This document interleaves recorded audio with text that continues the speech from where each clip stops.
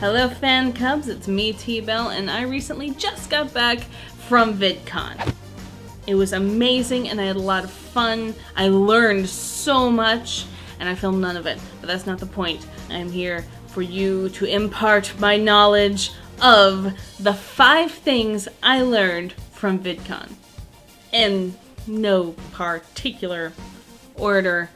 Number 1, fair use is a defense, not a safeguard. This is something that came up during the workshop on copyright and fair use. This was a panel that I did not go to, but my friends Foldable Human and RL King did. And they kind of live tweeted or reported back all the information, and this was the biggest nugget. Fair use isn't something you put up beforehand as this safeguard. No, you have to first be accused of copyright infringement, and then you have to prove fair use. Like, the onus is on you. Ideally, it would be like, you have used thing. Oh no, I have transformed thing. Fine. But given the impersonal robotic nature of YouTube's copyright control, this is easier said than done. So the important factor is to change and transform as much as you can, while still retaining the original intent in order to form that defense. Number B, it's okay to advertise yourself. As a naturally shy person in crowds, this was rather difficult for me to grasp, but being thrust into social situations does wonders for your ability to adapt. I would just be sitting on my own in a panel and someone would say, "Hey, you have a channel? Tell me about it." Walking down the hallway, in the escalator, "Hey, who are you? What do you do? What's your handle?" And it wouldn't even just be people coming up to me. I would see YouTubers that I watch regularly, and then like last year when I had stage fright, I would just go up to them. That's scary. Not even that, but this year I gave out my business cards to people I personally made eye contact with. And it was okay. And you're not in trouble for that. That's what VidCon is for.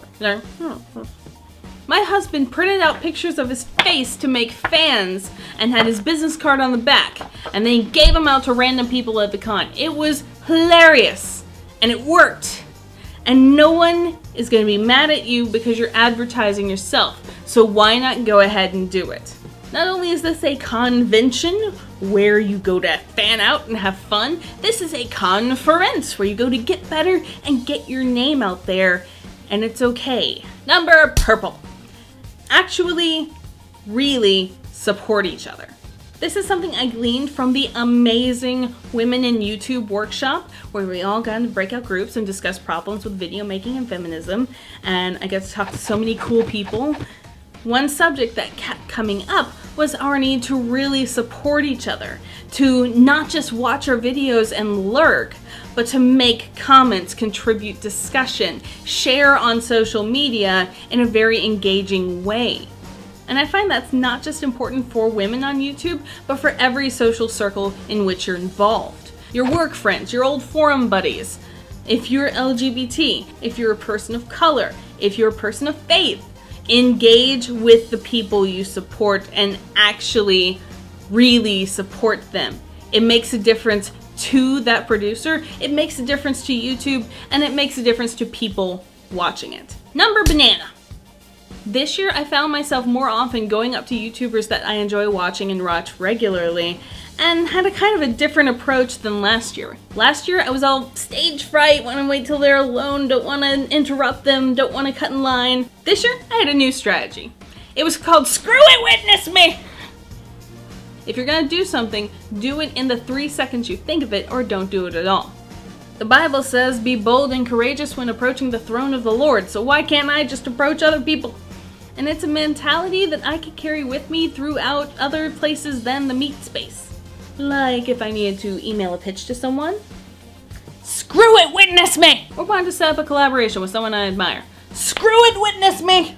Or just get up off my butt and get on a video already. "Screw it, witness me!"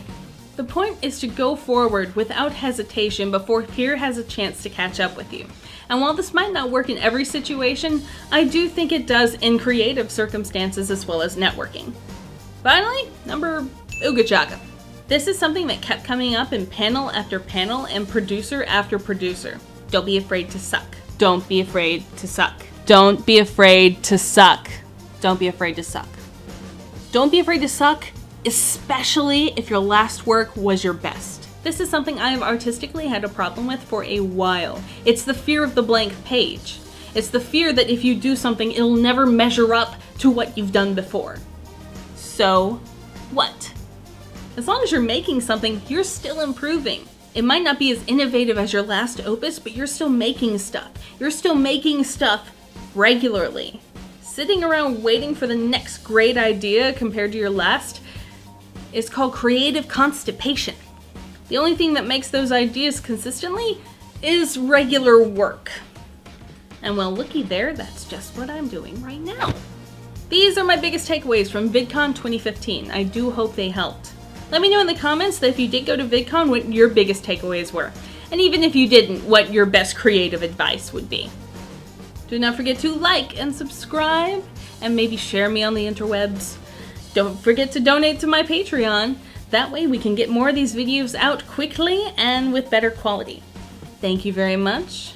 If you enjoyed, thanks for listening. If not, I look forward to your flames.